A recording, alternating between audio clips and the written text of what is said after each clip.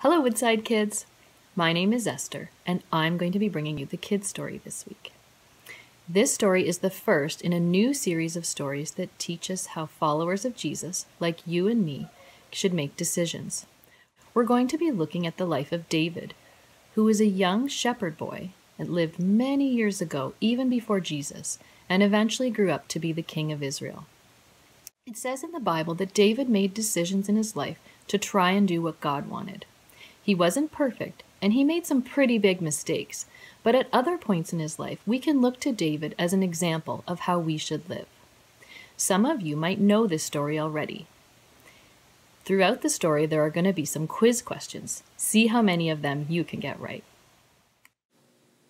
God had chosen a man named Saul to be the king of Israel. The people of Israel kept getting attacked by some neighboring people called the Philistines. David became a national hero in Israel when he bravely fought a Philistine giant and with God's help killed him, and the Philistines ran away. Well, after David became a hero, Saul became really jealous of David, so much so that he became obsessed with killing David. It seemed like it was the only thing he could think about. It must have been really awful for David to be threatened and on the run, even though he had done nothing wrong. Actually, he had helped Saul's army win an important battle, but instead, Saul wanted him dead. For many years, David and a whole group of his soldier friends were on the run through deserts and forests and wilderness, trying not to get killed by Saul and his army. One day, someone told Saul where David and his men were hiding, and Saul gathered 3,000 men to go hunt down David. As they were looking for David and his men, Saul went into a cave. Do you know why he went into a cave? Was it A, to go to the bathroom, B, to take a nap, or C, he was running away from a wild animal? If you said A, to go to the bathroom, you're right. Good job. Well, the most amazing thing happened. Saul just went into the cave for some privacy, but it turned out that that was the exact cave that David and his men were hiding in.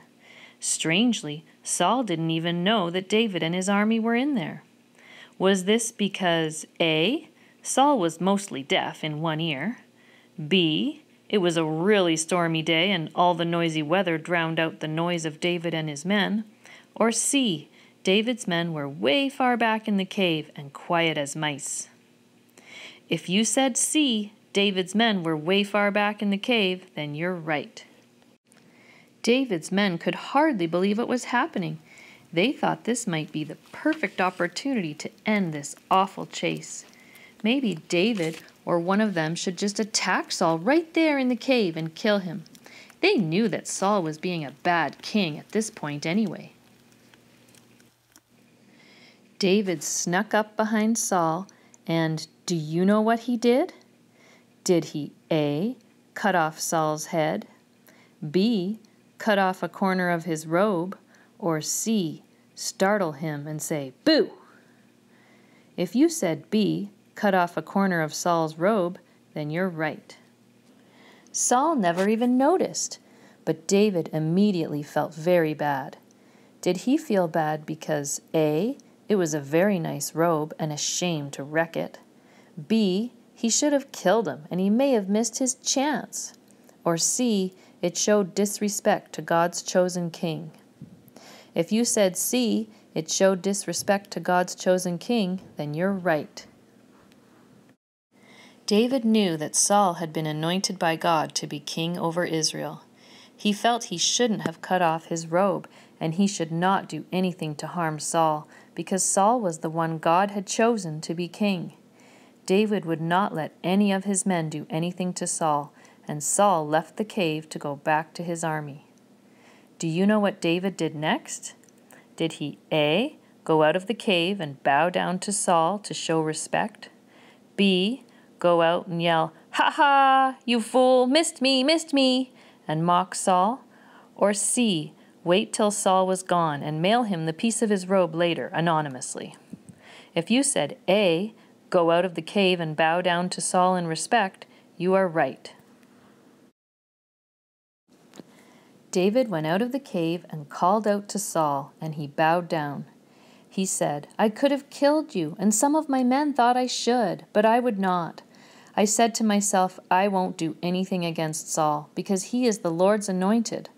Look, I have a piece of your robe. Please understand that I'm not out to kill you.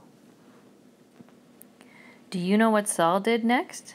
Did he A, call his army and chase after David to kill him?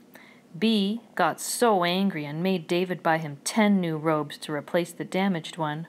Or C, felt bad and took his men and went home? If you said C, then you're right.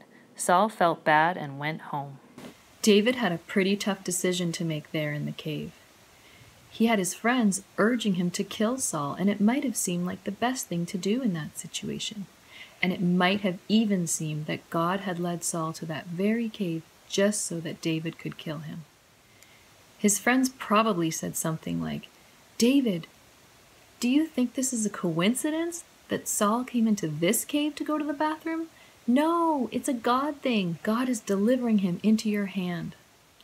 Let's end this thing right now. But David did not make his decision based on the circumstances around him. He made his decision based on what he knew to be right. God had said Saul was to be the king over Israel. It would have been a sin to go against what God had said, even if Saul himself was sinning by hunting down David to kill him. David made a good decision that day. In the same way, God wants us to make our decisions based on what he says in his word, not on what might seem to solve our problem in the moment.